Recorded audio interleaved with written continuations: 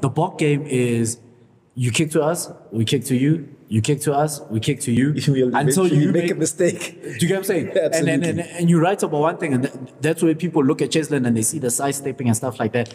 But it's actually something that's trained. Yes. So we'll kick to you, fuck up, and make one mistake. It's a thing when Spoo went to go score. Yeah. There's actually, everyone sees the step and whatnot, but no one sees the blockers and the people that are are actually causing, or he's talented enough to take the, do you know what I'm saying? Yeah, You see Faf pointing there. There's chaperones, there's people that are opening gates up for him. Those Lucanio runs into so that he can, if he steps inside, he can go through. There's even those lazy props that are going, the tighties that are going back. But okay, it was a shit kick down his throat. You do everything right. You run up the line and you slow it down, and then he hits you with that good step. But that's where he's special. And then if you see one thing, everyone sees him as a one-dimensional. He'll step everywhere and whatnot. But actually, that's actually set up. That's where he's. That little goose, that 13 comes up. Yes, he's lacquer and whatnot. That's just now. That one side step eliminates three defenders. What you also don't see, he does that little bedazzle thing. Yeah.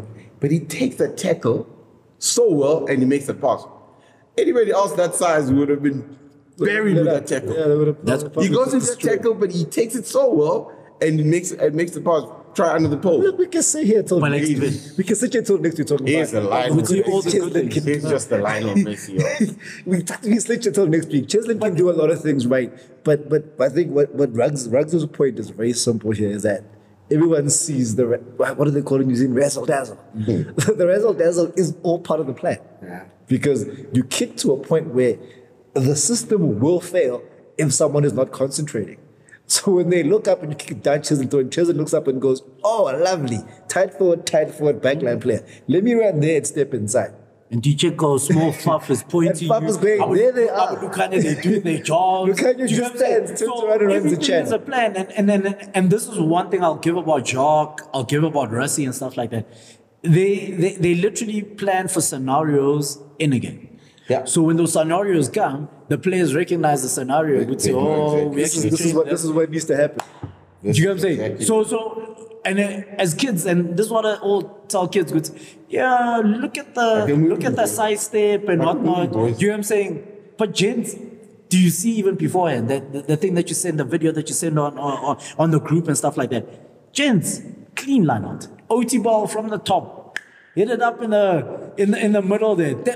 And when we spoke about your midfield generals and whatnot, closing the line, you need a strong 12 for a 13 to read there. There's Mogotsi that reads Farrell, I think, the SAA game. My word, gents, that just doesn't happen.